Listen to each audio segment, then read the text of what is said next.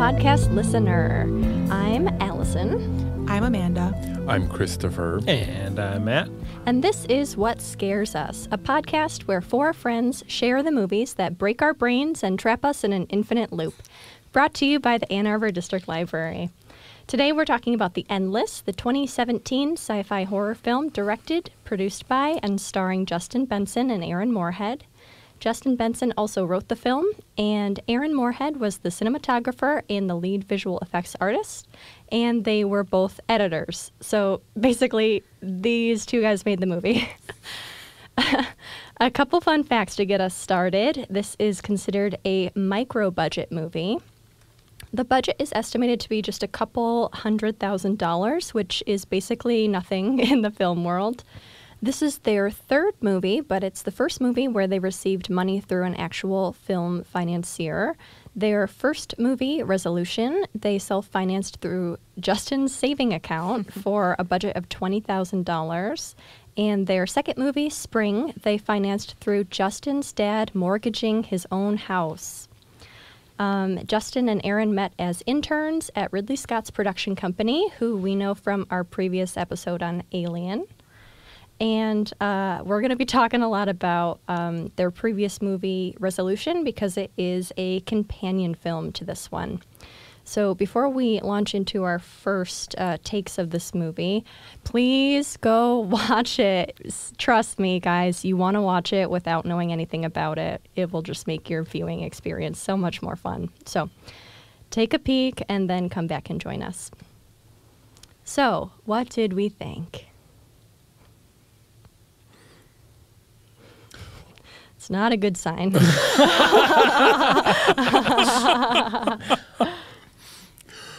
Well, I realized I had seen it once before. What? Really? How? I think you had recommended it. That sounds right. Right. And I didn't love it the first time. I enjoyed it more this time because I took a little bit more time to look at it and think about it. So that made it better for me. I had definitely never heard of this movie before or these filmmakers. And the first thing that I looked up when I was watching it was how much was this made for? And where did you find that figure about the $200,000? It's so Resolution, it's online is $20,000, which is the first movie. Mm-hmm. And then in one of the behind the scenes, Aaron says that he's never seen $1 million in his life. So it's got to be less than. Somewhere in there. Yeah. I wanted to know how much it was made for. Just out of curiosity, because it was it's very clearly an independent movie, but but a pretty competent one, because more often than not they're not so great. Yeah. So this did have some of the things about independent movies that I don't love, but boy was it ambitious. I now wish I had seen this companion film first. Yeah, it's Chris and Mike, the gun nut tweaker and his friend. It's their story of how they get trapped in their loop. Oh. I only found out about the Resolution tie-in while watching the making of that was on the Blu-ray or the DVD or whatever I had checked out. And that made me kind of think back maybe I would have enjoyed it more, or I would have noticed the way things were connected, like some of the found footage that they were watching in this movie, The Endless, was from that. Mm-hmm. So I thought that was kind of cool. So I didn't think I'd seen this movie before. I didn't think I had heard of this movie before until yesterday when I watched it for supposedly the first time.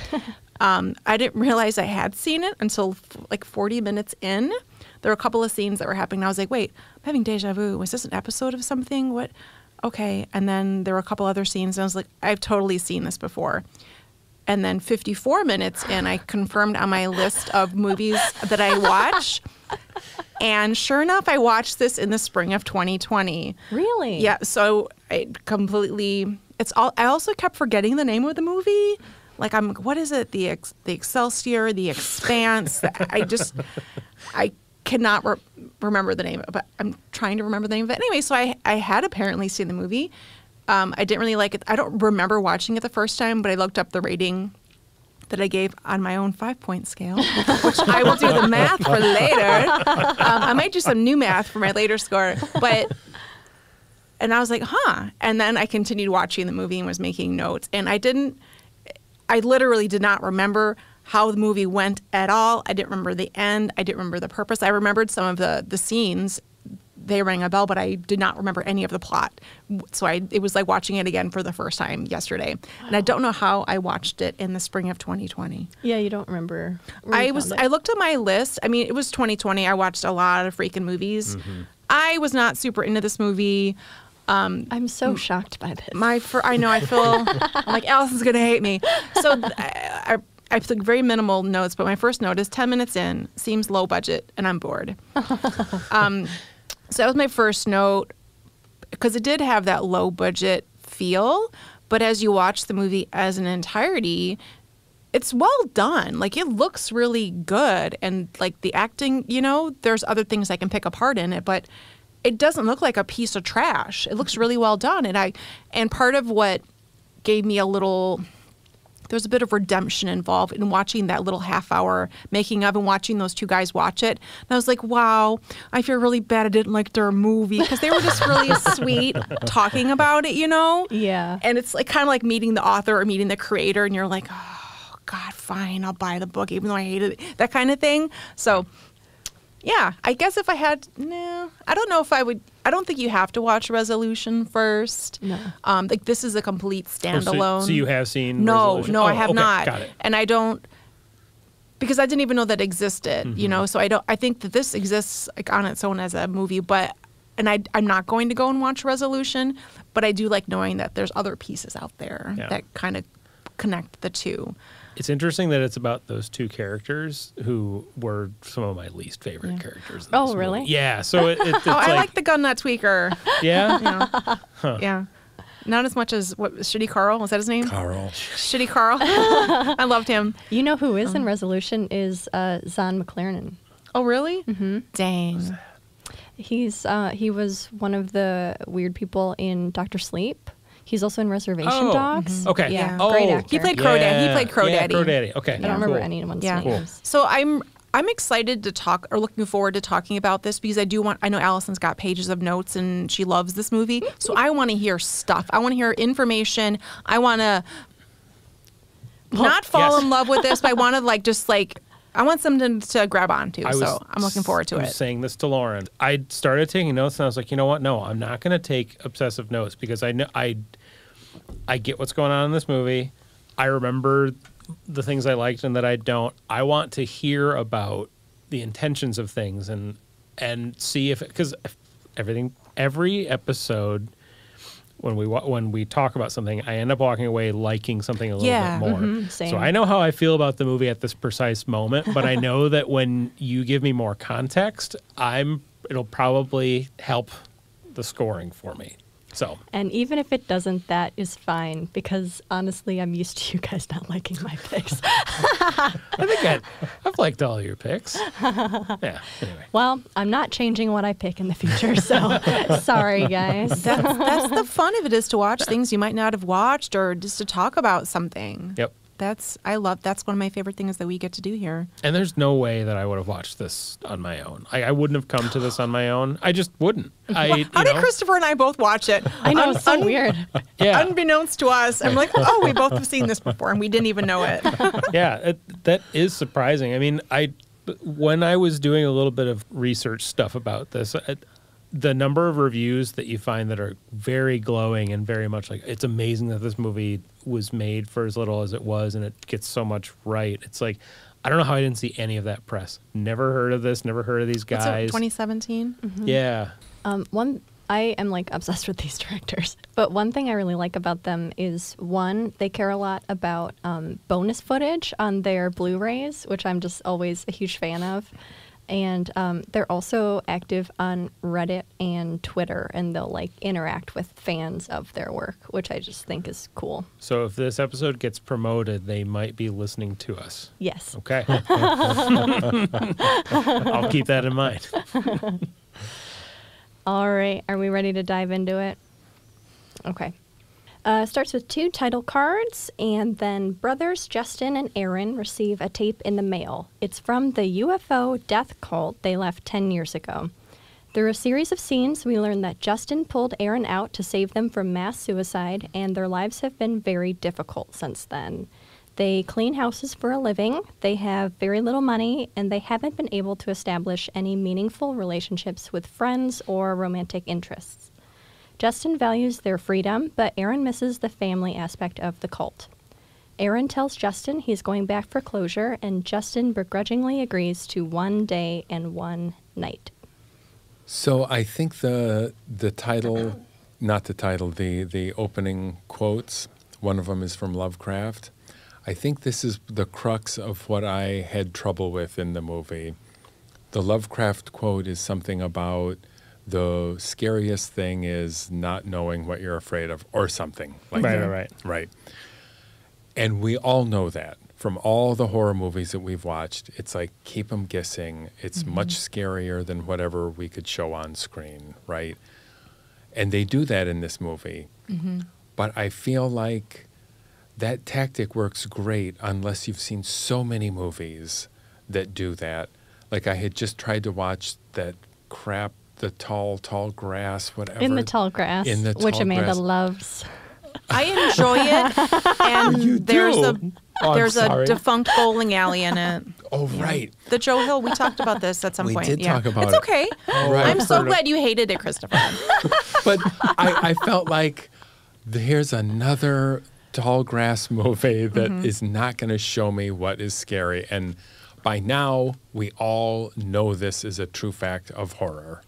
Don't show them. Yeah. And I feel like by overtly telling us that right from the beginning and then also doing it, I felt a little let down. That is my general issue, I think. That's all. That's all. I also wish that both these title cards were not there. What was I the agree. other? What was the other quote? The shorter It one. was something from an anonymous person. Friends right? tell each other how they feel with relative frequency. Siblings wait for a more convenient time, like their deathbeds. That shit is Yeah. made up. Nobody Yeah, ever of said course. that. You know who Yeah, said that? exactly. The fucking writers. That's who said it. Well, they're setting up and those are the two main Yeah. things. Yeah. Yeah, but don't tell us. I agree That's- with you. Yeah, I think it's both like it's really like hitting you over the head with like these are the themes, and that's fine. Except I think the people who like this movie are people who are willing to sort of engage with it and think about it, and they don't need a clue right at the beginning. Yeah. Yeah. The one thing I do enjoy about these title cards is the first one ends with fear of the unknown, and then the second one is like attributed to unknown, and they're both like yellow. They like highlight them. Yeah. It just cracks in case me you're up. stupid. P.S. Pay attention. Yeah. Yeah. All right, if you got this tape in the mail, would you go back to Camp Arcadia? No. And, well, and the setup of this movie at the outset is like a cult, and I know all the tropes, and I know what to. And yeah, so like the idea of somebody going back to it. I mean, yeah. Why the hell would you go back to this place? And I know that it's all related to the wonder of what is happening there, and it's very Lovecraftian, and they're desperately trying to understand this thing that they can't understand and fathom. And yeah, I wasn't immediately taken with these two guys. It takes a little bit, and then eventually they become the best parts of this because they're the most clearly invested, and everybody else kind of feels like they're pulled from local theater. The tape, though, the tape is another trope that you see a lot. This one was pretty good, though. Like Yeah. it would have had my interest. It's not how you verify the format, though. Just hold it up to the camera and see. You actually gotta put it in there. Well, I mean, for me, I struggle with the beginning because I wasn't attached to either of the characters immediately. I didn't know, like, what they were doing, if this was, like, present day or am I already in some other universe thing. It just looked really, like, low budgety and the sound seemed off to me. I was just really, the first 10 minutes were, and which is weird because the rest of the movie is not like that to me at all. But the very beginning, I was just like, I'm not hooking in. But to answer your question about why would you open that tape, I think after having watched the entire movie, you sort of see the younger brother's arc where he's frustrated with, he got taken out of this thing 10 years ago. He hates his life now. They're cleaning. He has no friends. He has no purpose. And we understand more about his character at the end because he and his brother have that conversation about like, I don't like that life. I'm staying here.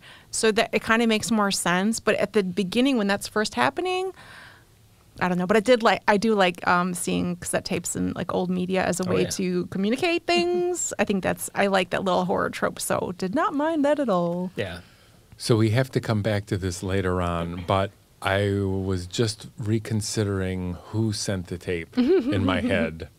So we'll have to talk about that later Oh, sure. on. We can talk about it now. Oh, I was going okay. to spoil it anyway. Okay. What are your So we know that Anna didn't send it because she says she didn't. Right. So who else sends tapes to people? The spooky thing. Exactly. I mean, it's a little weird. The camera angle is a little off, but that doesn't matter. So now that I'm thinking about it, that's cool.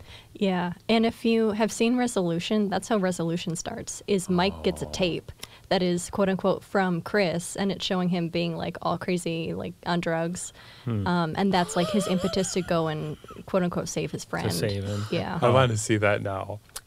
They are very funny. Some of the humor doesn't quite translate because they filmed it in like 2010.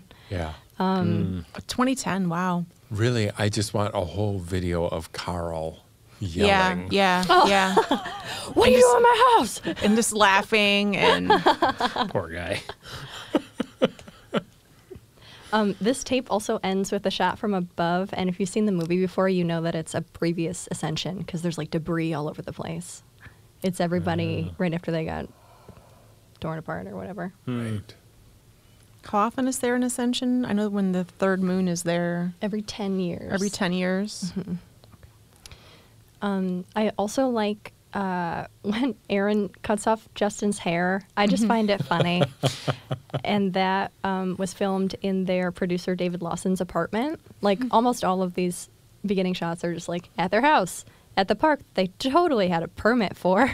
I wondered about that. Yeah. Also, like, man, why would you sit on that dirty ass ground? That park looked like shit. The family they see at the park when Justin looks over, that's the guy who made the music for this. Oh, It's okay. him and his family. He should have made more. He is on all of their movies that they create.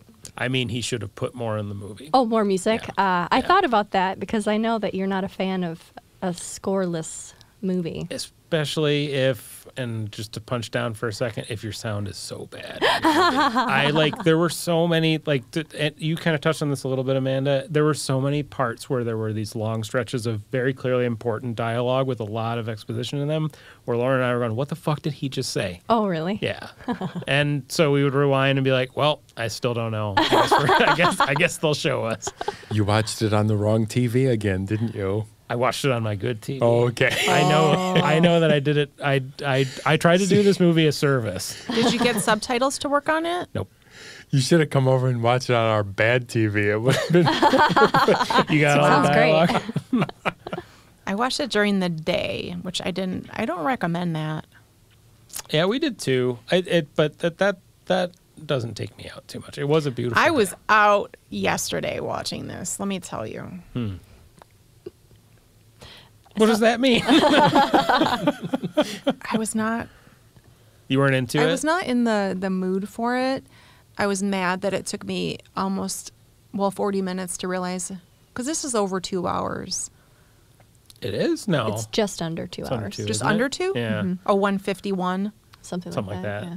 But It's 151. a podcast that I really like talks about how they will keep in mind the mood that they were in on the day that they watched the movie. So it's like a good day, good It movie, matters, for bad sure. day, good movie, et cetera, et cetera. And like it can really skew things. We watched this when we were having a great day. I was in a good mood. So this movie got the best possible scenario that it could have. The best mat. My best TV, the best mat. Wow.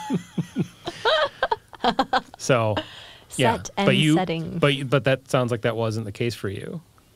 I think I just have a lot of things to do, and I was just distracted. And I do think it's a such an interesting concept. I mean, it's not like completely original, but I like they have really cool like repeating motifs, and I do like the idea of the like what is out there, like, you know, and I like the mirror universe, or I know I'm calling these things all wrong. I don't know what they're all called, but I like the mirror and like the circular motif and the weird things that were happening, and I like the weird noise that made like as you walked into like the other realm, like you walked through the little squiggles.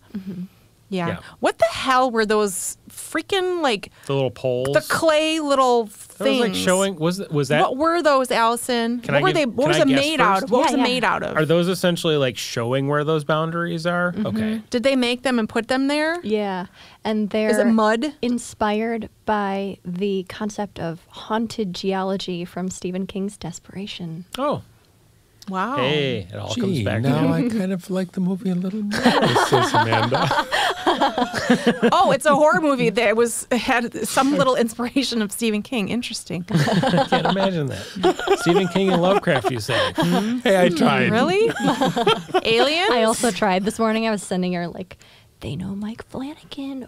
Oh, she totally did. She totally did. And I was like, oh, yeah. But that seems like it will be an interesting talk.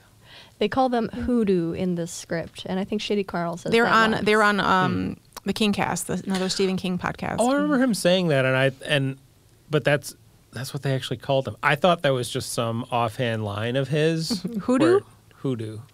That's what the clay things are called. Are they made out of mud? They kind of look like a cob house or something. I don't know.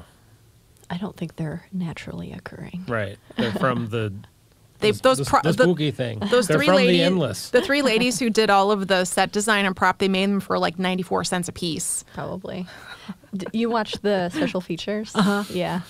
They use like all the same people. They just made a movie last year called Something in the Dirt, and like Ariel's on it as Yeah. the set designer, and same composer, same It's producer. really cool. So part of like, and maybe this is too early to mention this, but after watching the movie again and not liking it again, having watched that like the half hour making of or a couple of the behind the scenes, you really did feel that those two guys, Justin and Aaron, were so passionate and like so creative, like writing the script and trying as a filmmaker or any sort of like creative job you want to have, that there are so many doors and so many barriers and so many like necessities and things and money and time and space. And they were just so passionate and creative, and they kept going and kept going. And it's sort of, they were just really sweet and interesting. And I loved the fact that they worked with the same people. And this happens throughout movies with people who are making movies, whether you're a writer or producer, you work with your same DP, you work with your same sound because you mesh together. But here it's like a larger world that it's like, hey guys, it's class project time. And then they would just work together on the project. And I just think that's so cool. And that made me just feel more like endeared to them or the movie, it didn't make me like it. I couldn't go back in time and like it more, but it just put things in a different perspective to me. And I almost felt bad. I'm like, man, I wish I liked it more because this is really cool. It was so familial and nice, and how they all worked together. I just really liked it. I enjoyed it. 100% agree with you. Yeah. I didn't watch all of that, but I watched a little bit of the half-hour making of thing, and I like them as people so much. And you're right, there are endless hurdles to making movies, especially Endless. I did not actually mean to do that, but it's true. And thinking about like the small crew that worked on Halloween, and then each subsequent movie, and how many people were reused, it's like there is a familial thing with small crews like that. And like, I want them to have this breakthrough thing. I want them to like, oh shit, they made I don't know how many movies they made. I was just going to say it. Their 7th movie. Okay. So I want their 6th movie to be a thing where it just like busts them through. And it's like, oh, then you can go back and look at these and see all the potential. 'Cause it's all there. But there is something that I haven't been able to quite pinpoint that doesn't connect fully for me. And what I keep coming back to is I have never seen somebody pull off a Lovecraft thing well. it's like, I feel like trying to make a Lovecraft thing is missing the point altogether. The idea of a Lovecraft creature, like a Cthulhu or something, or in this case, whatever this thing would be called, is you can't describe it and you can't show it because it's beyond description. It's something that terrifies you to the point of insanity. So trying to show that, I've never seen it done right. One thing it made me think of was Jean Jacket, the monster in Nope. They show it. Oh, right. And you know what? That's a pretty Lovecrafty thing, and it's done pretty cool. Yeah, that works. But no offense to these filmmakers, Jordan Peele, they're not.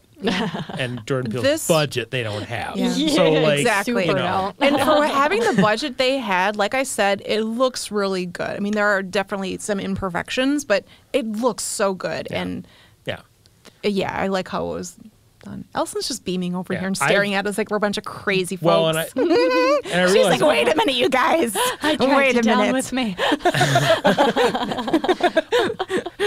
Although I do think this comes pretty close to a good Cthulhu movie, a good Lovecraft movie. And I think the low budget even helps in this case, because I was thinking, I might like the movie a little bit more if it was a little bit slicker, a little bit more cleaned up, a little bit more obvious in some ways. But I think it would also lose its weird edge. If the colors were a little less muted all the time, everything looks like it's covered in dust. But It literally was. I might like it less also if it was kind of cleaned up with more money. And I think that low budget kind of adds to the weird telling. It's overly long. It has possibly too many disparate elements for a horror movie for me, although fewer and fewer the more I think about it. But so I think it starts to get on to the idea of a Lovecraft story in that way. God, if you read those Lovecraft stories, they're not always great storytelling either. No. His writing's almost impossible to read, I think, but... Right. Yeah. And the other quick thing I wanted to mention... He's a bad dude, by the way. Right. Is the art for this movie looks so much like the Fantasy Flight Games logo for Arkham Horror. Oh. So I love that connection that probably only I think of when I look at the cover. That ring, and they're kind of like jumping through another dimension. Anyway, so I think that's a really cool thing. Well, I think also one thing that can make this stand out from some of those other examples is you've got these two brothers that are like the heart of the movie, and they have a journey and they have a relationship and things that they're trying to work on individually and together in the middle of, all of this stuff that's going on in the alien death cult. And that brother stuff all really works for me, especially when they actually get to the camp, compound, whatever you call it. Like, that's their relationship is the most realistic and most effective one, and it works really well. They did for a really me. like that bunk bed scene. That's really exactly the one I'm thinking of. Yeah, that's just like plus, yeah. Well, if you add that to the cutting hair scene, it's like these spontaneous, really funny, true-to-life moments that creep in that they left in the movie. I think that really adds a lot. Yeah. It makes it feel so much more realistic to me, anyway. Yeah. Well, and the older one seems to know something terrible that happened, and the younger one doesn't quite know why they had to leave in a hurry. And he's remembering, I remember the goats, or I remember going fishing, or he remembers these small things, but not the larger thing. Well, the second scene. 4 hours later. Hey, Allison, you should be delighted because I am delighted. we've had so much to talk about with this already. Yeah. Just wait, you guys. And we haven't even, they've barely fucking done anything yet. They just show how shitty their lives are.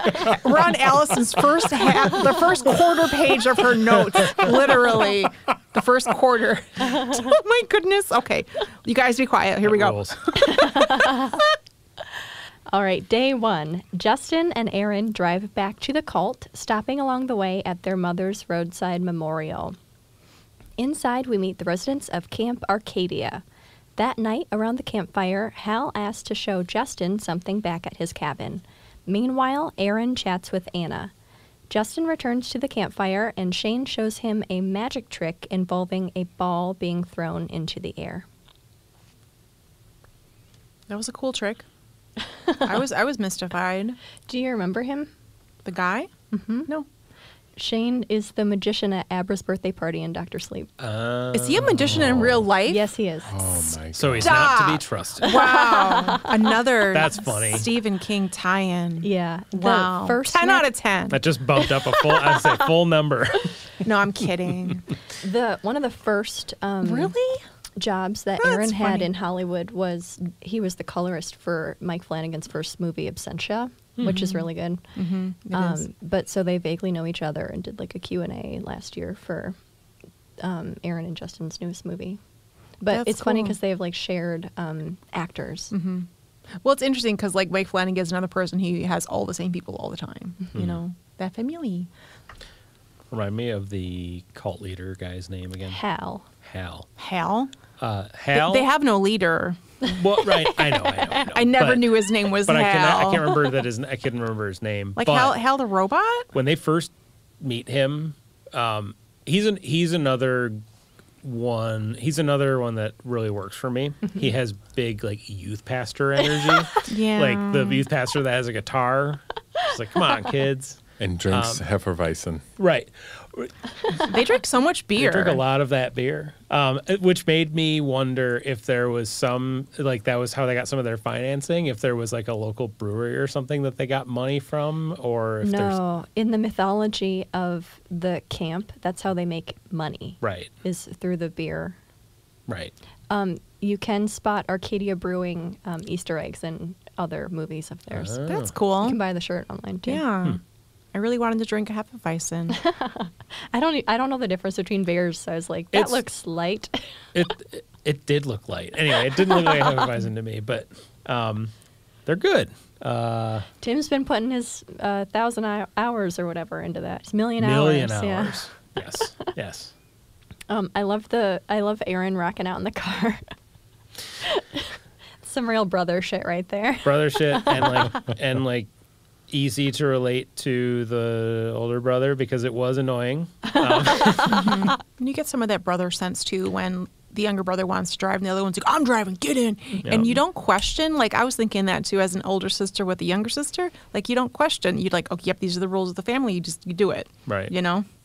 I wanted more information about the mom and the gravesite. I had to of course I got distracted. I had to rewind and see what they had said and what was going on. But he was doing a little prayer for the mother. I'm going to take care of him and it'll be okay. I wanted to know what happened to the mom. Right. So they were in a car crash right there. Yeah. You find out later, and I assume that she died in a car wreck there. Yeah. But that was how they ended up at the place. And this is when we first see the birds, right? The birds up in the sky. The two circles, I love that. It's pretty cool. It's pretty cool. And the picture they drew is untouched. Oh, He got the pink. He got the pinks just right, or something. Wow, they really held up. Yeah. Yeah, see, slow. Oh, well, fine. but we can't possibly know at that point any of that. So In real life, Justin's mom completed suicide 3 days before they started filming this. So that scene just kills me every time. Just Yikes. knowing that they're, yeah. In some of the special features, they talk about how a lot of people don't think that it's their strongest performances as actors, but you can, if you're familiar with their other work and you've seen them in other stuff, you can tell that it's off a little bit. It's yeah. just a layer of grief Well, over it. real grief and real trauma doesn't look like it does in movies No. at all. So I would certainly, even though I know that now, that's not a criticism I would have made in this particular scene because I don't know, that all worked for me.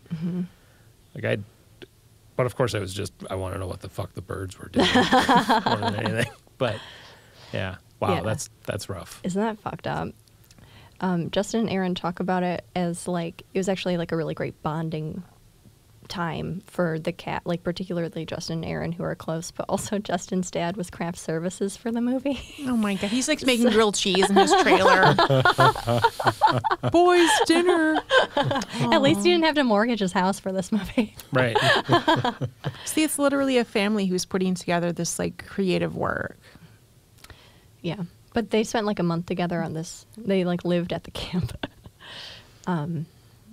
They formed a cult. They formed a small cult. No big Right. deal. The grilled cheese cult.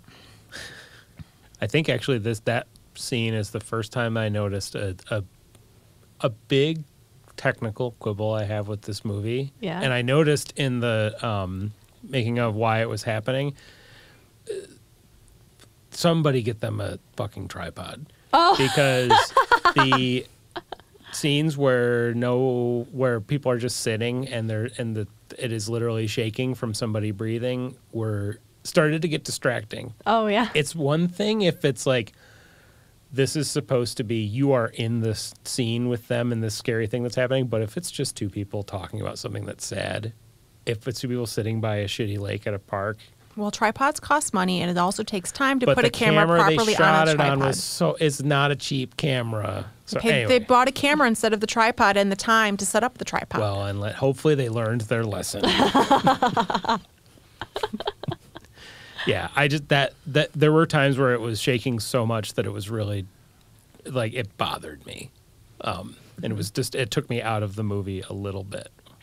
There's a couple little I watched the commentary, of course, and there's a couple things like that where they're like, this could have, like there's one scene where Aaron's out of focus because there was something wrong with the lens or something that day.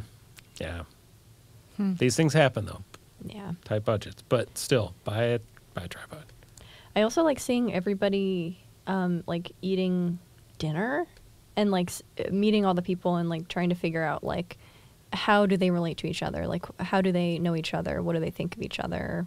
when they get to the when camp. they get there. Well, I was also like, wow, they all kind of look the same. They're all the same age. There's no kids running around. What are they doing here? Mm-hmm. Just drinking beer? Letting this guy make beer and then drinking it? Yeah. So I was curious about the relationships between some of the people. Yeah, they seem to do a lot of just hanging around. Yeah, they're just really happy, very elaborate meals. Maybe I want to live there. Yeah. Yeah, I mean, they had really great meals. Yeah.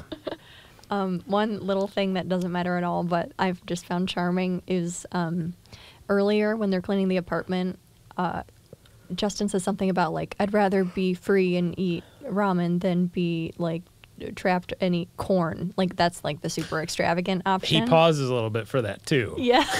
For the fresh For vegetables. like corn. Yeah. Yeah. Well, then at the dinner, there's like a huge bowl of green beans, and Aaron takes such a big, like, heaping spoon that he has to use his hand on top so that they don't spill. I just think, like, there's so many little moments like that where I'm like, that makes it feel a little bit more, like, real. Mm-hmm.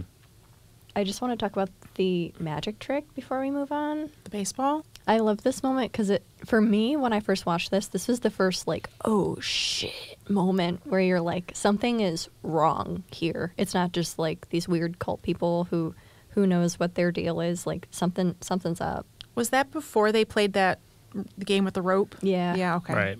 We're going there next. Yeah, that was the first indication of that there's something weird about this camp. There's something up. Mm-hmm. But you Well, it shouldn't made me- trust a magician, period.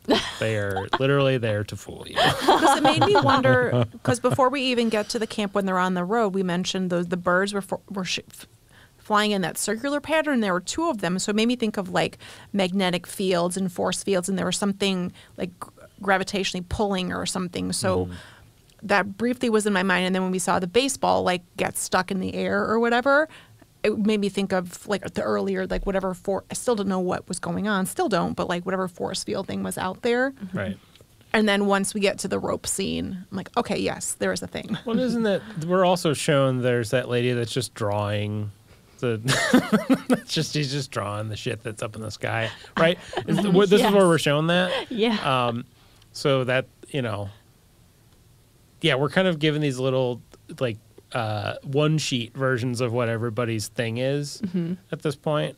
Who was it that was doing the drawing? Is it the? It's Lizzie, who I love every line that she has. She's the one with the wacky haircut. Yeah. She was like at a mental. She's like, I was in a mental institution. Yeah. Yes. And then used to I wander out a lot. escaped, and then I came here, and this is wonderful. I did. She has a really great line later, like about how that. Oh, we didn't date. He was just some guy I hung out with when I was like on LSD and this and this and this. Obsessed over. Or Yeah, something yeah. Like that. It's just this guy I was obsessed with when I was on lithium, Thorazine, and PCP. Yes. And then just stops and stares at Justin as if that's like Yeah. something you say to your grandma. That was a good line. It's like the goth kid on your bus in high school. Like it felt her lines felt AI generated to me. But I liked it though because she was also that glimpse, like with the drawings that she was doing. Well, and she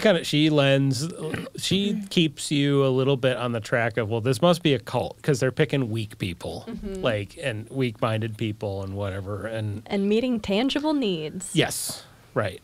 So, yeah. Well, they were a safe haven for her. Right. She's in Resolution, although it's a different actress. She just shows up outside of Chris and Mike's cabin. The same character? Yep. Middle of the night, she's just outside the window, like looking at them. Wandering off. Do you have any drugs in there? Yeah. I love her line when they first meet her. It's so nice to finally meet you two. Everyone says all kinds of stuff about you. Right. Not Like- good things. Just all kinds of things. I was wondering in this scene, before you figure out what the hell's going on, why they're not upset that they're there. Because we're led to believe through those little snippets of news footage that they were saying that they're all fucking crazy. So why would they be like, yeah, come on back and eat some green beans with us? Youth pastor. Exactly. Yeah. I also think they were like pretty young.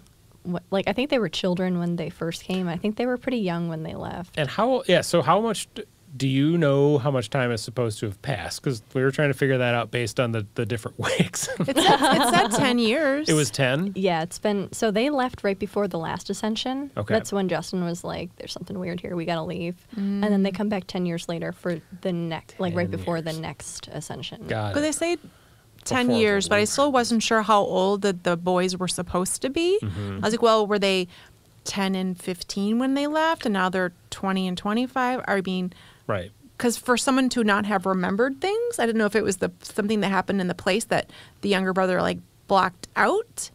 Because I mean, they Right. seem like they're in their 20s. Right. You know. Well, and at first they are putting so much emphasis on that fucking beer that you're thinking like, oh, they've been like poisoned or brainwashed or something through that because cults and whatever. Plus, you just want some. I wanted some. Yeah.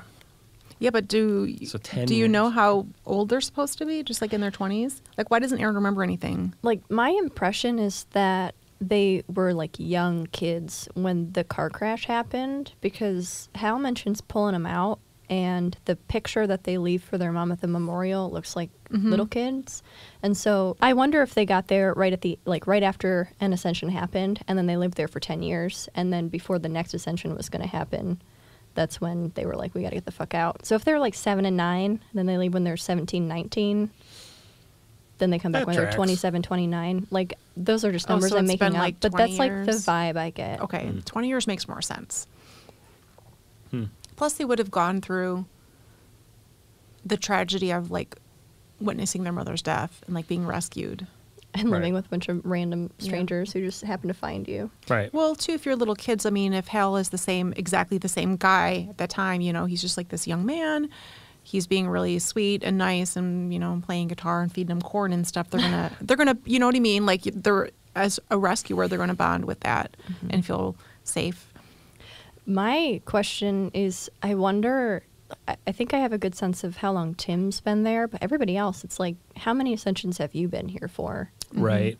Like especially the old beer maker guy. Tim, He's been there for a while. I Yeah. think he's one of the first guys. you can tell, and you can kind of see by what he's wearing also. At some point, one of the brothers says that they're all in their 40s and they just look young or something. Yeah.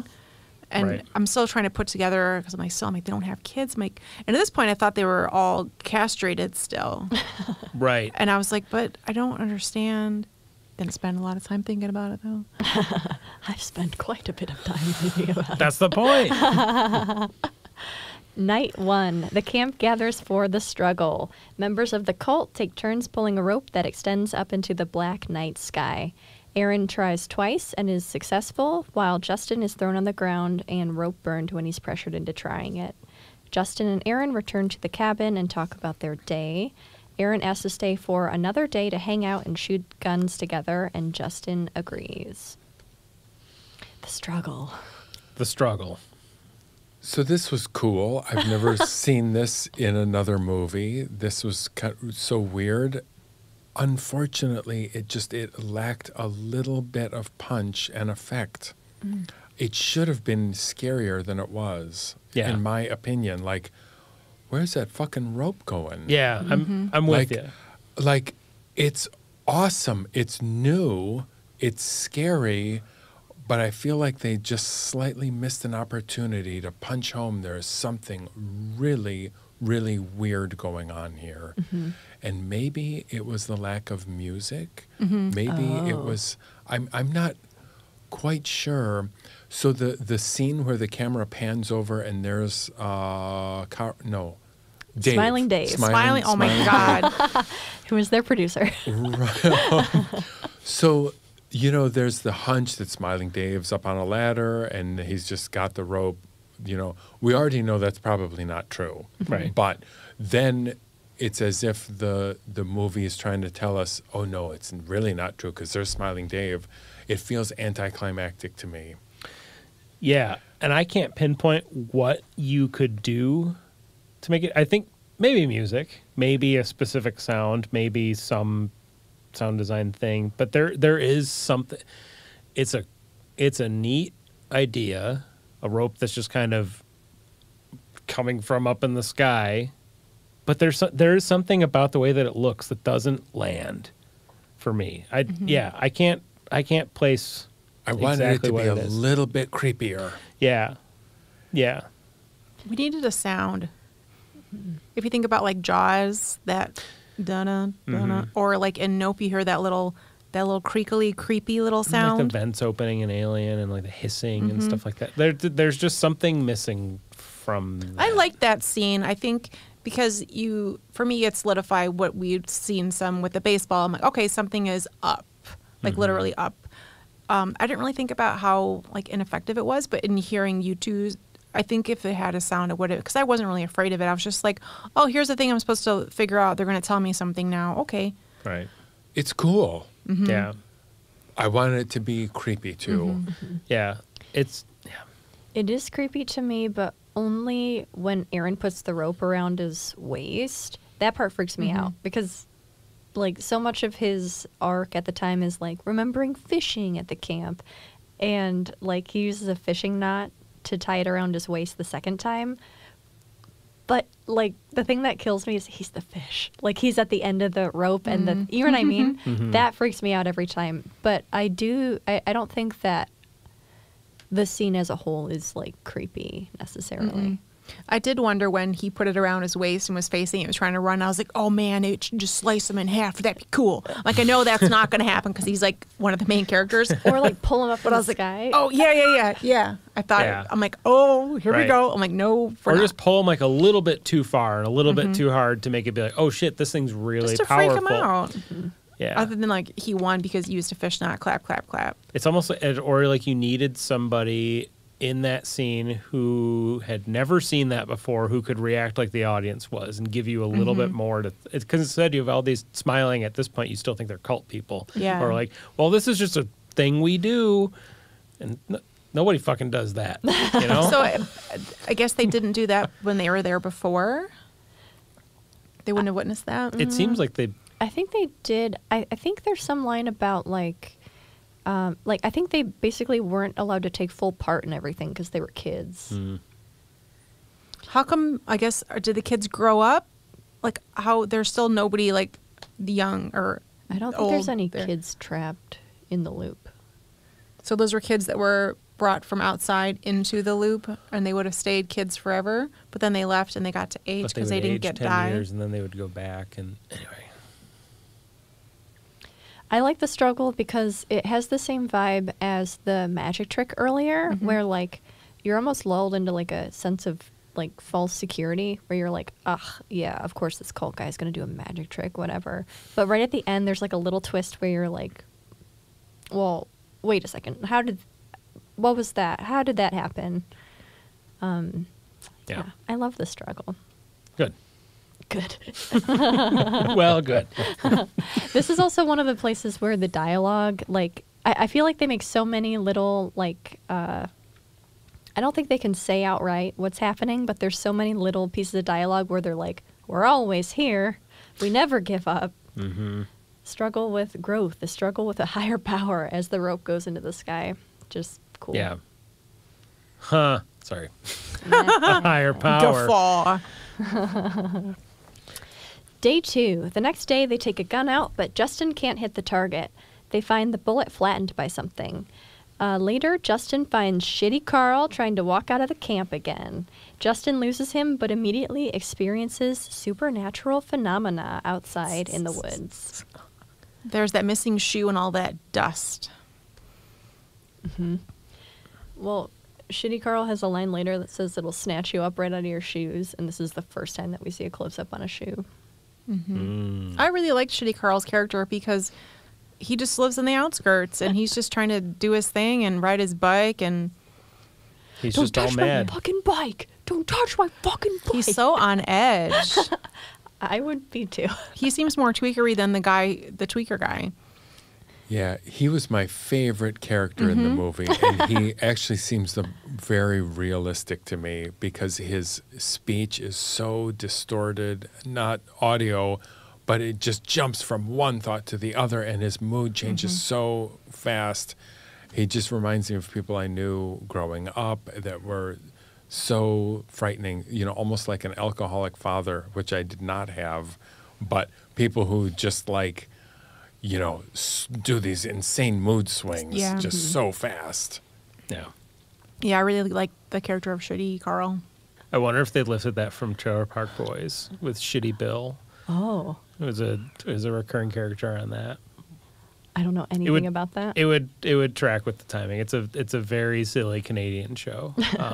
Extremely silly. But yeah, there's a character on there named Shitty Bill. So Nice. Yeah.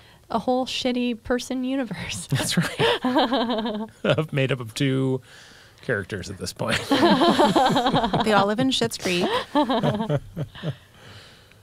I love how Justin's like, why can't I hit the target? Or like, seriously, what do you think hit it? And Aaron's just like, I don't know, you suck. So this was a scene that I was a little lost in. I just couldn't visually see what I was supposed to get out of it. They pick up the bullet. The bullet has been flattened, but did the bullet, it just bounced back at them? Or I missed this too. I think I was just not following a little bit. I think it's hitting one of the borders of one of the right loops. And there isn't like an obvious, as far as I could see, there isn't like an obvious visual representation of that happening other than when they say, whoa, and then they pick up the bullet and just kind of, and I realized that they probably couldn't really like do some trick to show that happening other than just showing you that bullet. But as a result, yeah, I was a little bit confused as to why that mattered in that precise moment. I knew it had to matter, though, because later on when they're in the boat, he's, what do you think flattened that bullet? Right. But at the time, it just seemed like it, to me, I was thinking force fields. Like, I imagine, like, a layer of, like, metal under the dirt. So instead of, like, penetrating and staying, like, it went through, hit the force field, and, like, it was still on the surface of the dirt, and that's why it was a pancake. Oh, see, I even missed that. Like, when, like a bullet turns into, like, a pancake that. I don't know. Yep. You know, like that one episode of The Wire when there was a bullet in the fridge door. Exactly. That's what this is where my brain thinks when I'm watching movies. It's like, oh yeah, that was a really The good Wire. scene. Yeah, when they said the F word like 100 times. Right. Classic. Anyways, even if you don't know what it means, it's still, I'm like, okay, something's up with why they happened to the bullet. So, and the fact that one of them was thinking about it was like, And I definitely did not have. I don't know what my guess would have been. I wasn't thinking force fields. I don't think I had any grasp on what the thing was at this point. I don't know about you, but If you had any idea. No. Okay. I don't, because I wasn't thinking aliens. I was picturing where they were kind of inside of a bubble. So when the ball got thrown out of the force field, the zone, we'll call it the zone. When the baseball was on the other side of the zone, and then it came back, or the thing that was holding the rope that came in, it was on the other side. And so when they shot the bullet, it hit the bottom of this is my fake way of how I was trying to put things together. It hit the bottom of the field. Sure. Yeah. It's so stupid. That's like part of the fun, though, is like, well, I have these 3 clues. What is it? Yep. Yeah. And you see those like sci-fi tropes where it's literally like the dome or something, like it's literally a little bubble The zone. Bubble Is that was a another movie. Stephen King? Yeah. Under the Dome. Under the dome. It's like the dome. It reminded me of that because that's literally, you can see the thing, the squiggly marks, and you put your arm Yeah. through. Yeah. Or the Simpsons movie. Exactly. Another classic. Hey, it is. I think the Simpsons movie is great. Spider Pig. I'll go on record Spider saying Pig. exactly. There's so much great stuff in that. I think that might be the last good Simpsons thing that happened. Night 2. Justin and Aaron attend karaoke night. Justin asks Hal about the entity, and Hal tells him to just go looking for the answer himself. Hal shows Justin that there are 2 moons in the sky, and says 2 moons brings the truth, 3 moons signifies the ascension. Aaron and Anna smoke red flower, and she shows him the atmospheric mirroring effect at the edge of their loop. Justin comes across a distraught woman who's not part of the camp. She's just been looking for her missing husband. This was the point in the movie where I realized I had seen this movie before. Was when they were looking at the double moon after they had smoked the red flower, and then seeing that woman, the blonde woman, sitting on the steps.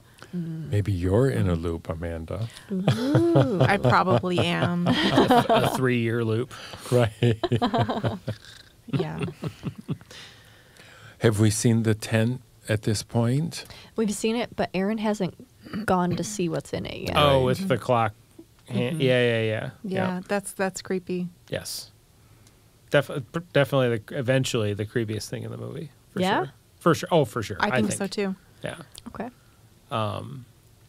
Yeah. And the one of the illustrations of the sky I thought was really creepy, the one with the 2 eyes in it. Oh, yeah. That one was creepy. Yeah, I like the drawings. Show me that shit for real. Come on now.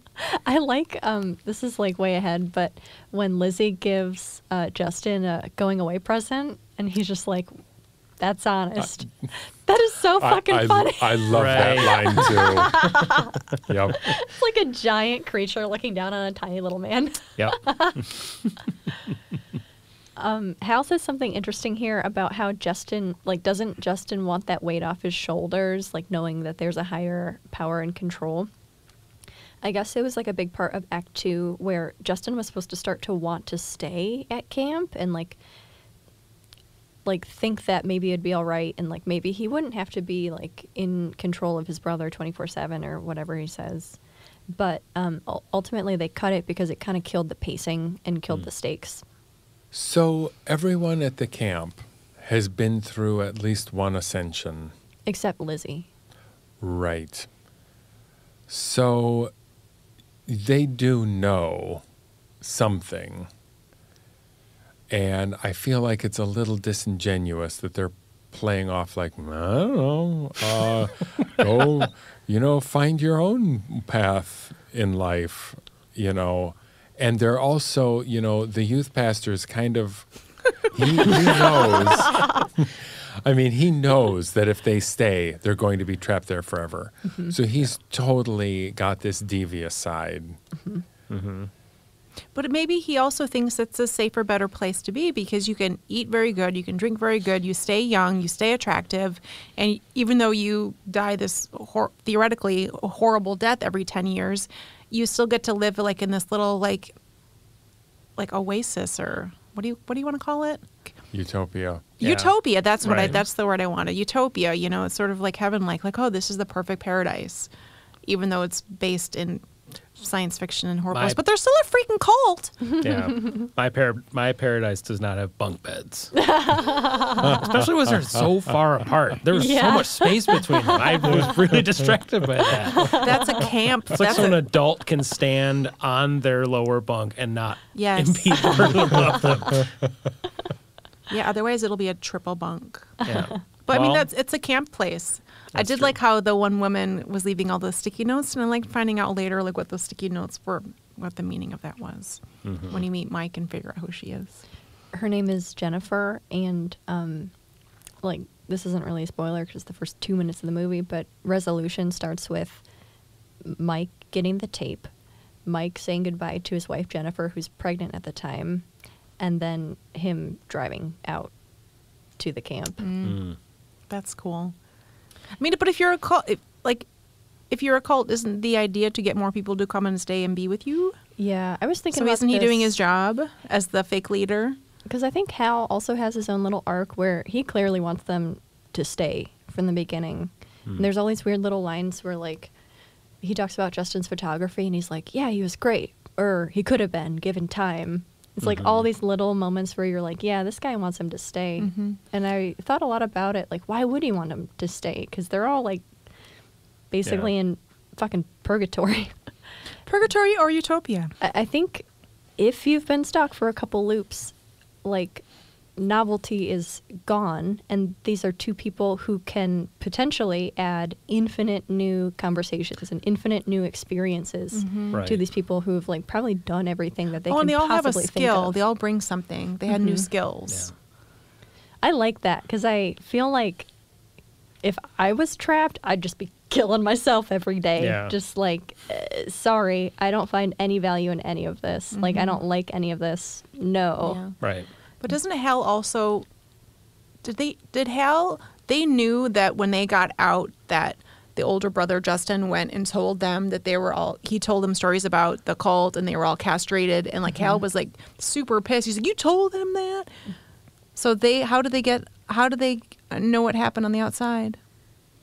I think the beer distributors come in from out. I don't think they're part of the distributors loop. just bust through a hole in the endless and like, yeah, beep, beep. That's how right. important the beer is. The truck is picking something up the fucked beer. up happened to the truck. Oh well. right. Like, Right. literally? Yeah. Also, this whole beer distribution thing, I missed all of this. I was wondering why they all had this homemade beer, and I just thought it was the older guy, Tim. I thought he was just like the beer master. I'm like, oh, that's his talent. Yeah. it's I just didn't know they how were like distributing. Right. Well, I mean, they show you that part when he goes for a run where he runs into those just distributors, and one of them is wearing like the Macho Man. Oh, yes, glasses. there is. I guess there is a truck there. Yeah. And I think that's like as much as they show you, and they kind But of. why do they mention need it. money? Well, because they still need food and clothing. You make a and- garden. What's her face? Anna is sewing. Yeah, but how much fabric can she make using the resources in the middle of the desert of California? They're wearing the same clothes True. forever. There's a really funny part of the I think behind the there are some scenes dumb where rules. Smiling Dave talks about his fanny pack for a long time. Oh, I love it. Our first sighting of like when they get to like, it says Camp When you're standing Acadia at the gate. and they're Smiling Dave with I wrote it down. I'm like blue fanny pack smiling. Love it. Yeah. He's just like, yeah. You can buy that on their website. Oh my Your own God. blue fanny pack. That's so cute. So I think this is the point when Tim says something like, you don't have to do it if you don't want to. Right. So I think he's kind of a counterweight against Hal. Well, because you get the sense he's been there for a long time, and like he throws the beer out. So even though he's like quote unquote perfected the beer, it hasn't brought him happiness. He's still stuck. Right. And he's been there the longest. He's also the one with that little shed with the lock on it. I don't know if we've seen him outside that yet. But eventually he's the one who like unlocks the shed. Right. I also kind of like the line at the campfire where you overhear the half conversation. This is what Tolkien said. This is what Lewis said. This is what Lovecraft something. Lovecraft perverted it. Lovecraft perverted it, right? So I kind of wanted to know the exact thing they were talking about. But, in real life, you don't always know. You're passing through a conversation Yeah. anyway. What Shane says later, though, just like devolves into like, I guess I'm lucky to even live at all. You're like, oh no. So is this when we're getting the sense that Anna and Aaron, is Aaron picking up on the fact that he likes Aaron, or he doesn't, or Anna, he doesn't know what that feels like. He said, that was just puppy love. I don't know anything. Yeah. But has that happened yet? Yeah. Okay. There's so many little funny lines. I love when they first meet and Anna's like, I used to make your clothes. Do you remember? And he's like, whatever. She says like, I make a lot of stuff, but I also go to like thrift stores. And he goes, that's where I got this. And points to his totally average brown hoodie. Yeah. There's like Right. nothing special about it at all. But he's like, yeah, me too. Right. This is where I got that. And she's like, yeah. He does seem like a little kid. He's new to the world he's figuring out. He's naive. Yeah, I mean, he doesn't seem dumb or like young. He just seems naive, just not quite sure what's going on He completely. seems like someone that was rescued from a cult, even though at this point they're kind of starting to dispense with the like this is a cult. It kind of isn't. It's like there's a point where it's like, oh, this isn't a cult at all. When the guy says, when the youth pastor guy is just like, I'm not the leader. I don't know what it is either. You go figure it out. Yeah. It's like, oh, so all these people were brought here at some point. Well, How did they all At this- get there? Or just got stuck. they get stuck. Oh, are the beer distributors stuck then? Is that why they looked like shit? No, How do they get to come in and out? Anybody can come guess in and that's out true. except for if you die there or if you're trapped during Oh. the ascension. Right. I Like when forgot the loop that resets, rule. that's how you get stuck. I looked up this. I did not pick up on this rule when I was watching it. You I have to picked get out up- before I the saw ascension. it later, and it made parts of it make more sense to me. This is a spoiler, so let's cut it maybe. But I think we've spoiled plenty at this point. like resolution, you don't even know that the entity is part of it until like midway towards the end. Like that's not even like, because they don't know. They're just at this cabin and they're doing their thing and they're noticing weird things. But like, I think that's how a lot of people get stuck is like, sweet, we found a camp. Let's hang out here for like however long. And if you don't know the rules and if you don't know, like if someone else isn't cluing you into what's going on, you have no idea. Man, okay. So we have all these people that are stuck in different loops, right? You have the first guy. If you're the second person there and you witness that happening, what the fuck makes you stay? The guy in the tent? Yeah. Or- yeah. Why would you stay? Oh, look at that guy. He keeps fucking dying over there. He's got 6 seconds. And he looks terrified. But we don't know who the second person is that gets stuck in this, like, essentially the area that the spooky entity looks over and goes, I'm keeping you now. Well, here's another thing. If you're trapped in a loop, you can't go see what the other loops are. So the folks from the camp Oh, can't duh. go Yeah, see right. the cabin. They can't go see Chris and Mike. Or Shitty Carl? Or Shitty Carl's in his own loop. That's They're all- a 3-hour loop. When you draw the map, they mention, oh, here's a trail to one loop to the other. And someone's like, there's more than one loop? Right. One and of the he's like, characters follow says that. this compass, not, okay. Because the entity will also switch like what your surroundings look like so that you get lost, so it'll trap you. But Hal was able to pull the boys out of the car, which is a long ways away from camp. But it's like right on the It's other at side the of that border. border. Oh, right. But that seemed like quite a ways. And like, so maybe one loop encompasses several other ones. Well, there's Maybe. this is just my theory. This is like not a thing that is corroborated by anyone. But in None that can. first It's scene, coming up. in the first scene where Hal takes Justin back to his room, there's a map on the wall of all the different loops. And in the upper left-hand corner, it is a loop that goes off the map. It's like a huge, huge loop Oh, geez, I that we missed don't that. see the other end of. So I kind of wonder, like, has it spread past the camp? Are there larger loops outside of the camp? Are they going to make another movie? Well, all of their movies are in the Shitty Carl universe. Wow. Do they call it that? Yes. Oh my God. All right. I like that. I like that. instead of the Marvel Cinematic Universe. Funny The you mentioned shitty that. Carl universe. Right. They're working on Marvel stuff right now. Yeah, one of them's working on, is it Loki or is it? They're no, both the- doing the entire season 2 of Loki. Oh, that's cool. Wow, good for them. I liked season well, 1 of good Loki. for them. Yeah. They also did 2 episodes of Moon Knight, which I watched over the weekend, Oh, which yeah, was yeah. fine. Yeah. Their episodes were the best ones, for sure. Wow. Okay. Day 3. Justin and Aaron go out to the middle of the lake, where Aaron tells Justin he wants to stay. Justin dives down and retrieves the tape from the lake floor. The brothers argue over whether to stay or not, but Justin forces them to leave. They go to say goodbye, and Hal asks if everyone can watch the tape from the entity, which ends up embarrassing them. Hal, Justin, and Aaron step outside and have an argument over what Justin did, which is lie to the public and the press about the cult when they left. Hal asks Justin to leave. I was just expecting to see little frog boy Jason in the bottom of the lake. When he comes down there. I was personally relieved that nobody was castrated. I was really worried about that. That was bothering me. It was on my mind. Yeah. Yeah. Well, I was happy for them. I was like, cool. They can just, All right, cool. You guys don't have to They live in can- yeah. absolute misery. yeah. yeah. 10 There's years later. there's food, drink, and love. They've, it's all Exactly. Yeah. This is where we see footage from Resolution. It's Justin, Aaron, and Smiling Dave in the white shirts, and they're trying to like sell Mike on the cult, Mm-hmm. which I just think is fun. Reusing footage from a That's movie from- made 5 years ago. Yeah. Ah, And I didn't know that, and I think that's so cool. yeah. I do like, I don't like it when a whole movie's found footage, but I like it when there's bits of pieces of earlier pieces of the movie that are kind of like warped and tweaked and thrown in different ways. And they do this later in this movie. They show you the higher up angle of different things. I like things like that a lot. So that added a lot to this movie for me. So I think probably my favorite scene of the whole movie is this lake scene.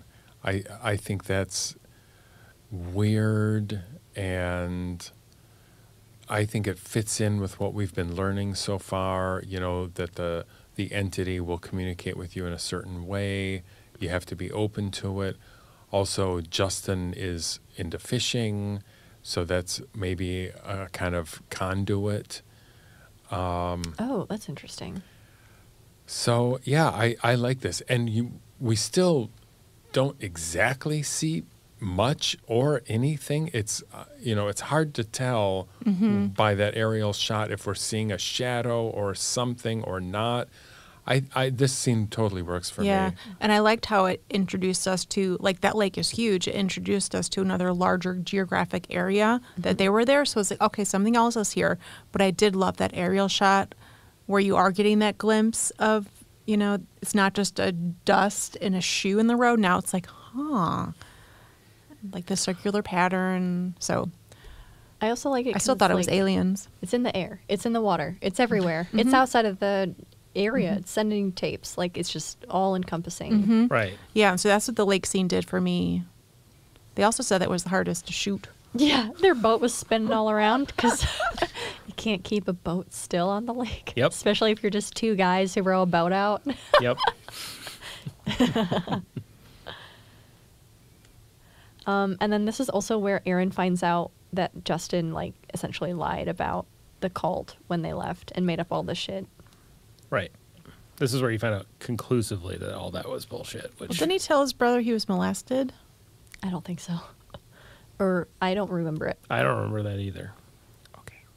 Oh, Did he say Anna fiddled with them, or He how do you know she didn't suggested molest that him? Anna used to make eyes at him, and then Aaron's like, "Women can't be pedophiles." Right. This is the little Oh. pedophile argument. when they're in their bunk beds? Yes.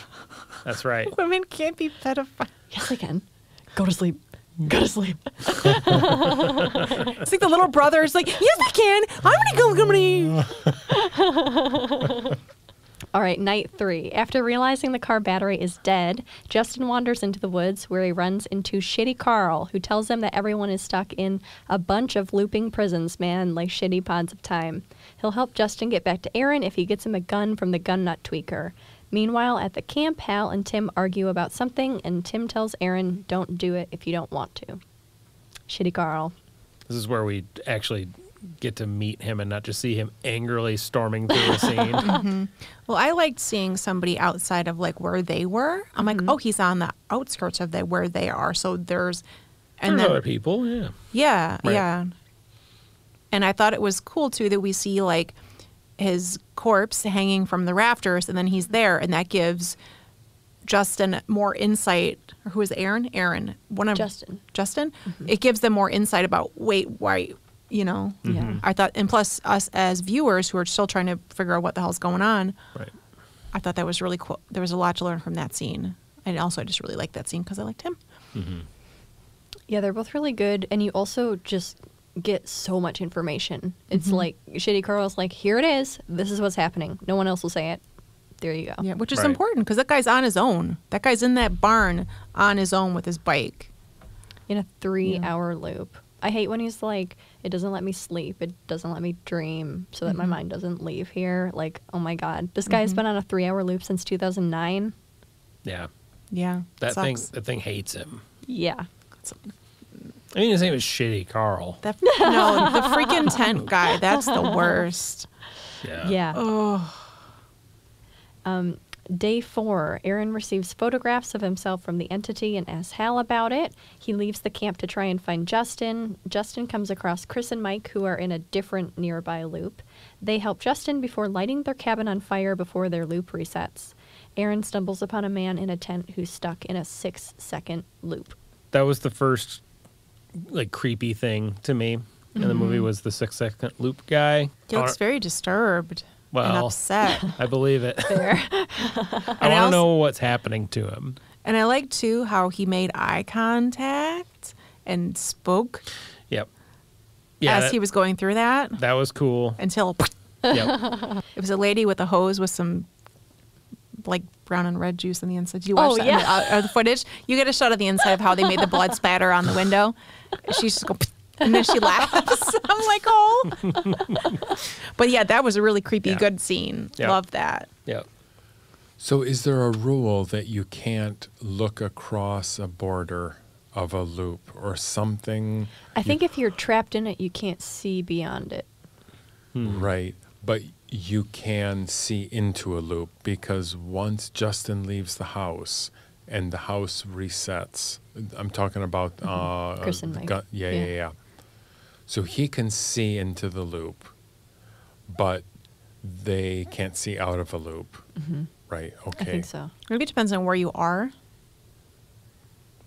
When the house resets, that's the first scene of Mike in Resolution when he walks, like when he gets to. It's like the cover of. It's the same house and everything. Justin's dad owns this property with the house and the trailer and Shitty Carl's random shed, and then they just rented a children's camp nearby. I wondered how they shot there. Yeah, Bunk it's quite a beds. bit of space for, I'm sure, not that much budget. Yeah. Hal says that he thinks maybe the entity's made of impossible colors, which is a nod to Lovecraft and Color Out of Color Out of Space, Space. which made me think of Christopher because he doesn't like that movie. I hated it. Oh my God. Boy, you talk about a failure. Even when the mom is chopping off her own fingers, I'm just bored. Yeah. I'm sorry to hear that you didn't like Chris and Mike because I find them very funny. I liked Chris and Mike. Yeah. I don't know. I didn't like Hal very much. I just thought he was up to something smarmy.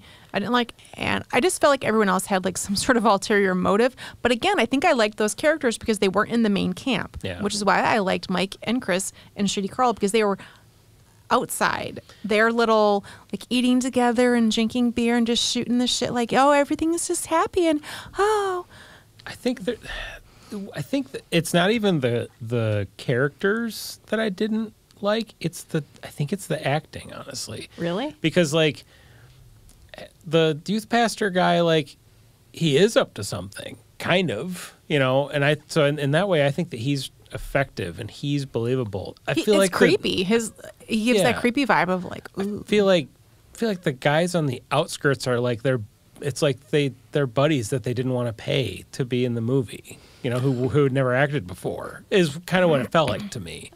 There was just something about their performances that were like, well, this was written by a 7th grader. Oh. And like that shook me a little bit. And some of the like tweaker and meth and stuff like that, like, yeah, okay. It just those guys felt like a lazy way to explain an interesting idea of these guys are stuck outside in the middle of something else. I realize that But it's their movie. Like Resolution was their movie. Yeah, right. I didn't see that. Maybe there's a kind of tonal problem because the rest of the movie is kind of serious, and all of a sudden you show up and That's you get. Yeah. Do you have That's any exactly drugs what or it crack is. at all on you? What's that? Do you have any drugs or crack at all on you? Yeah, that's it. I think that's it. That's It felt exactly like we've it. walked into Clerks. Yeah, there's just something off about it when we're at a point where we're trying to understand what's happening in this movie, and we're given these like really like caricature characters where there's like the hurt, I do drugs, and where are we actually supposed to be geographically? Are we supposed to be in California? Do people like this exist in California? Because it felt like we were suddenly in like Arkansas. Like, sorry to people in Arkansas, but I didn't Our frack your deepest lands. condolences.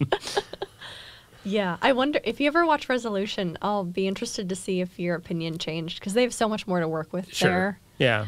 Because they're not stuck in the loop in that movie, not yet. Okay, so we get more than their however long their loops are. 1 week. 1 week. And Resolution is the 1 week. Got it. Okay. All right, end of the movie. Justin and Aaron run into each other near an abandoned trailer home and walk back to the camp. Aaron tells Justin that he's going to stay. The cult sits down for their final meal. The brothers return to camp, and Tim unlocks the locked storage shed. They watch a replay of previous scenes from the entity's perspective, and then watch as the ascension takes place. Justin says he'll stay at the camp with Aaron, but Aaron says they can leave. The entity chases them, and the two drive out of the camp. I loved all that, seeing the found footage and the other angles of. Yep. I thought that, to me, that was creepy, like somebody's watching you. So I love the footage of just watching the brothers walk around, and I like the footage of the ball. above. Yeah, you got to see what happened to the ball. I just really liked having that high above, that aerial shot of that something is out there, something is watching. And they call it the monster only once or more than once, but whatever it was, to me, that made it seem a little scarier. They had that small vibe of scary, was like, oh, something's watching. Yeah. Do you remember when they were on the mountain just before they got reunited? Remember that? And there's the mountain lion. Mm-hmm. And the camera. Or there's a projector. Right, yeah, projector the playing them. Yep, Mhm. right. And that like camper thing too. Up Right. there. And so here's the thing. Do you remember how the camper just showed up? Yeah. It just went bloop. Yeah. So was that because you entered into a loop and now you can see inside the loop? Yep. Part of it is also, don't forget those little clay pillars things. So that's how you also know you're going Right, that's into the another edge of your loop. boundary That's or how he whatever. finds his brother. Right. Right. At that part in the cast commentary, they go, "Oh, we did that for real." Just like made it appear. They absolutely didn't. It was just There's a a joke. Yeah. It was like, what? No. Because earlier there's a Polaroid that has a picture of the camper, and he's got to look for the camper. He has the camper and he has the map. That's one of the set right. pieces from Resolution. They That's like go cool. inside and yeah. Right. Yeah. There's some scene well before this where we can kind of see we see the younger brother is like outside of a loop and can't see somebody else. Anna. Oh, Anna, yeah. Yeah. It's like that's when he takes off to go find his brother. right. But it's like the first time we can kind of sort of That's where see we see the in bubble quotes. in front of our face. Yeah, somewhat. exactly. So I was Yeah. picturing it like lots of these little bubbles like together, Yeah. and you can walk from one to the other, but you can't Yeah. see. Well, and then we see all the loops. Remember the scene on the mountaintop with the camper? You see the bubbles. Right. And you see when the entity spews out that tape and it lands in the valley. Remember that? And it's pretty jarring. It happens all of a sudden, and you're looking at the valley, and the loops start to slowly appear as domes. Under the dome. Oh, yeah, I remember this now. Okay. Yeah, they're kind of sparkling, which Yeah. is really cool. Right. So I'm going to get the quote wrong, but there's a quote in this part about we're just taking someone else's shit.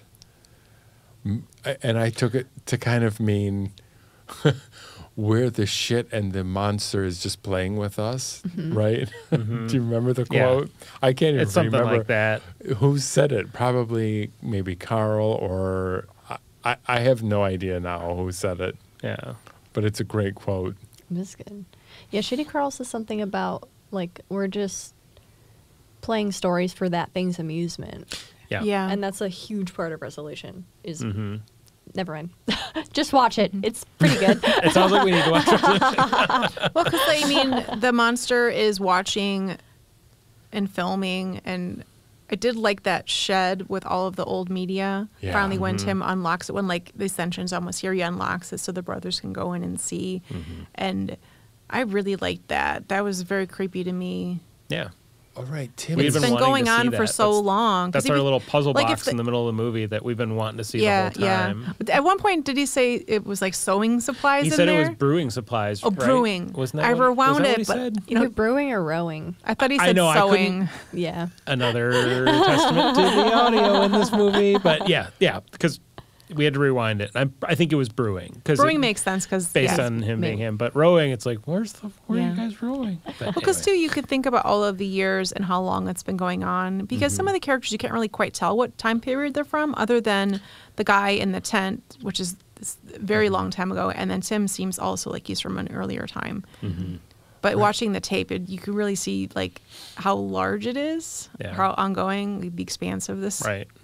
Right, I just got it that the reason Tim unlocks it is to give them enough time to figure out and maybe get out of there. Before, Because yeah. Tim is kind of on their side Yeah. in a way that Hal is not. He unlocks it and then goes straight to the Ascension to get eaten or whatever the Right. fuck. My eyes were really scanning all the tapes to try to find what the earliest year was. Not Yeah. that they're going to explicitly tell us when it started, but I'm curious. Well, apparently the guy and the tent guy, they call him the frontier guy from the 1800s. Imagine doing the same thing over and over for 6 seconds for 100+ years. Mike's wife escapes on the bike. I love that because then she can come back and keep looking for him. Wait a minute. He's gone. He's stuck. I don't remember that. She's pedaling away. Oh, that's right. I do. Yeah. Okay. I also love when they come upon the Ascension. Justin's like, they're coming back. Like, because little baby Aaron's like, no, my friends. Did you guys think they were going to make it out? I thought there was going to be a false ending, you know, where they wake up, whew, good thing we made it out. And then it's like something kicks them right back into the loop. I didn't really think about it. I was just like, oh, here we go. And they were just like racing against time. Thought that was cool. And I did like how the visual of them like driving into like the other vehicle on the other side and they make it to the other side. Love that little gecko on the ground. Well, then too, you have like the cheesy brother moment of like, I'm going to let you make your own decisions. I'm going to support you. You can drive. And then I just I'm like, oh, we came full circle. They Yeah. broke their interpersonal loop. Yeah. Oh, Oh my gosh. the So- loop was the friend we made along the way. What about those weird space sculptures? Oh, yeah. Remember Or like the those? dragon. Is this like, you know, the space jockey from Alien? There was a giant dragon. Yeah. The dragon is real. That actually exists in California. And then the other ones were models that they made and filmed on a green screen. And then Oh, they were really tiny. Yeah. So, but what did they represent in the movie? I think they represent like different cultures' interpretation of the entity. Of the monster. I see. Okay. Yeah. I think one of them's it's on my Blu-ray cover. I don't know if it's on the poster or not. Okay.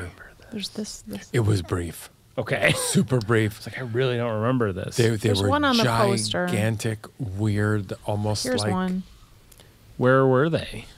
They walk by him right before. They're like big metal. Oh, I do remember There's this. like metal 'cause- sculptures. Okay, and I just understood it to be okay. That's Just like, art. yeah. You know. Going on a little art walk. little whittlings that the entity thing made. Art walk.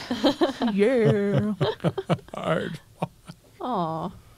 I kind of wish they didn't make it, and it ended grim. Personally, With but, them in there forever. yeah.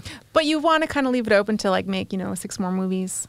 Yeah. Ooh, Keep, not six. keep the universe open. Well, I don't know if it'll actually come to fruition, but they did an interview last year where they mentioned that they are still like thinking about the Endless, but as a TV series in the future. So I do like we the will idea. see. I mean, it doesn't really matter. I can go either way with whether they stayed in or out. But I kind of like the idea of them being out and then them being out and knowing what that is over there.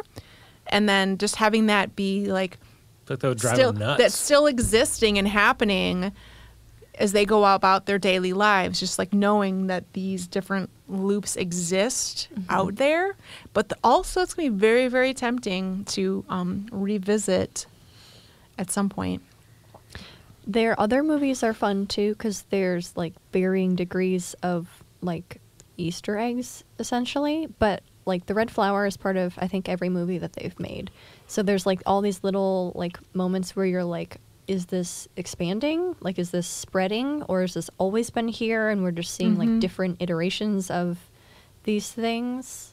And that's creepy. I think that's a cool, creepy element. I think it's I Yeah. think it's really I cool. think that those two, now that they're out, they should become Filmmakers. truck drivers, and they should start doing the beer deliveries. Aw. Hey guys. Just a casual visit. The last thing I want to mention is in the credits, Justin's dad is craft services, but he's also credited as a spiritual advisor. Aw. Family film, you guys. It's a family production. Find people you like and make projects and be creative with them. Any last thoughts before we rank this?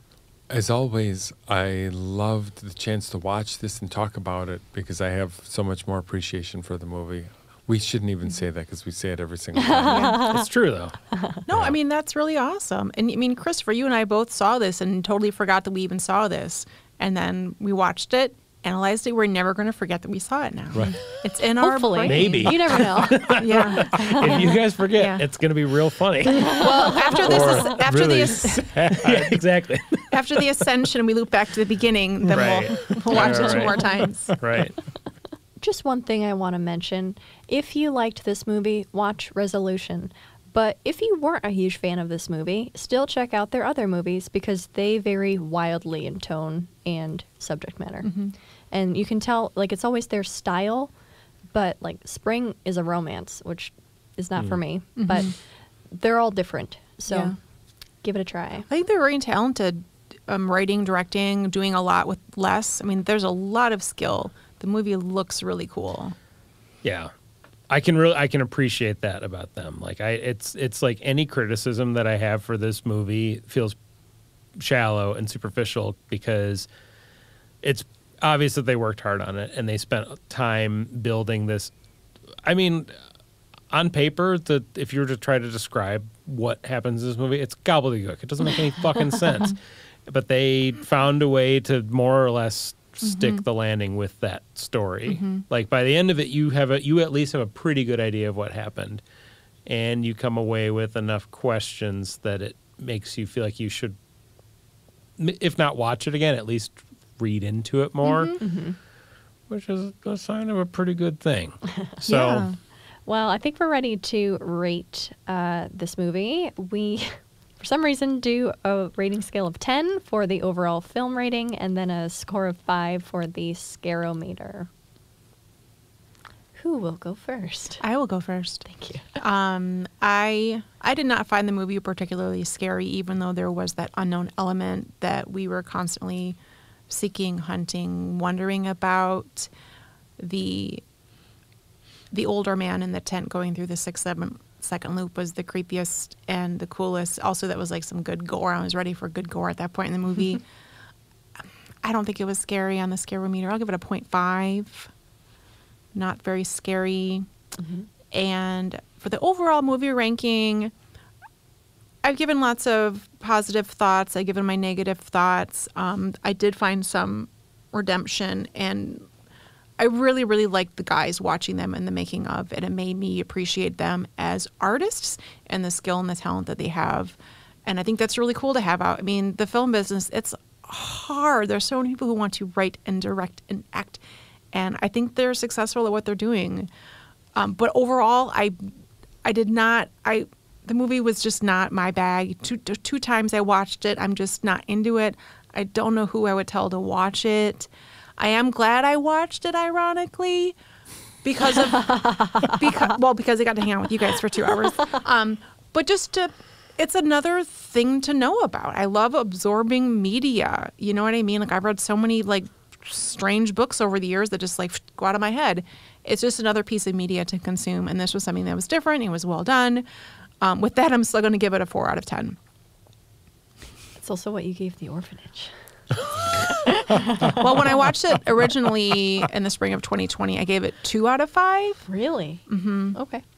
So I'm like, I'll just do the math. Oh, out of 5. Okay. 2 out of 5. I thought you said 2 out of 10. Right. It's like, oh, okay. Oh, no.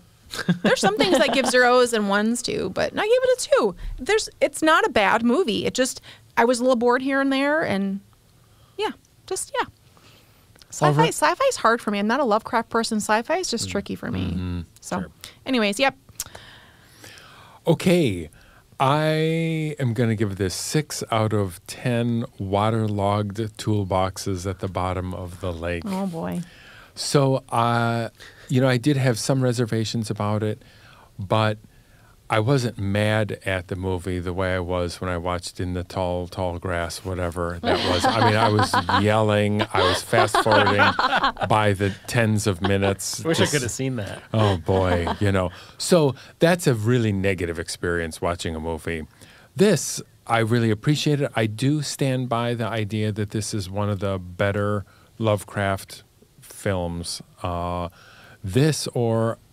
In the Mouths of Madness, which I absolutely adore, but they have very, very different tones. Mm-hmm. So I think this gets at the kind of, we don't really know what's out there, even though I had some quibbles about that. Anyway, Scarameter, I'm going to give this 1 out of 5. I did like some of the creepy scenes. And I also think we say this at the end of almost every episode. Was this even a horror movie? Partly because... that's a tribute to the horror genre. Mm-hmm. Horror is everything, really. And so I say that I ask that question in a good way. Was this a horror movie? Don't know. But I give it a 1 because, we're already aged and jaded. I'm so aged. Yeah. Can't wait for that ascension to hit so we can go back. That's right. As another aged and jaded person, I will also give this a 1 on the Scarameter. Not scary, but the old prospectory guy in the tent, that's definitely the scariest thing or closest thing to scary that happens in this movie. And the overall idea is scary, and I think it reads better than it's watched. I think if I read a book that had this premise, I would definitely be more creeped out by it because my mind would be trying to imagine what was happening up in the sky and whatever. And and that leads me into my overall score, which, like other episodes of this, I will bump it up 1 number from what I came in with, which I will say 6. And the reason that I would give it a pretty average score is it wasn't a movie that made me mad. I had a relatively good time watching it. I felt mostly rewarded by what the thing was in the movie and why it was happening. But there were just small things about the execution of it that didn't work for me. And some of that is my own built-in, strange prejudice to indie movies, where I'm just like, you guys just don't have all your shit together. And it's like, yeah, of course they don't, because the system sucks and it's hard to break into. So with that in mind, I would like to watch this again. I would like to watch Resolution now, and I really am curious to see if these guys pick up more stuff, if they're able to work with, like, no offense to the guy because he's a tripod, or, like, not to say that the guy isn't a real cinematographer, but I mean like a named cinematographer, like somebody big who can make their vision look awesome instead of making concessions. And again, they had to make concessions because that's just how it works. But I would love to see them with, like, a real team behind them, and some of their friends still involved, but a real team and, like, some bigger names acting in some of these roles. Because again, I think one of my things that kind of shook me out is some of the performances are just kind of like local theater. So yeah, all that to say, definitely not my least favorite movie that we've watched for this. Not my favorite, but I think I agree with you, Christopher, that it is one of the more successful Lovecraft style things, and I hope they try again. Oh, they will. Endlessly. Oh my goodness. Sorry. Well, no one's going to be surprised by my ratings. I'm giving this a 10 out of 10 because I am obsessed with this movie. This movie is the gun nut tweaker to me. I love everything about it. I'm standing outside the door, just looking in the window, like, yes. And for my scare meter, I'll go with 2 out of 5.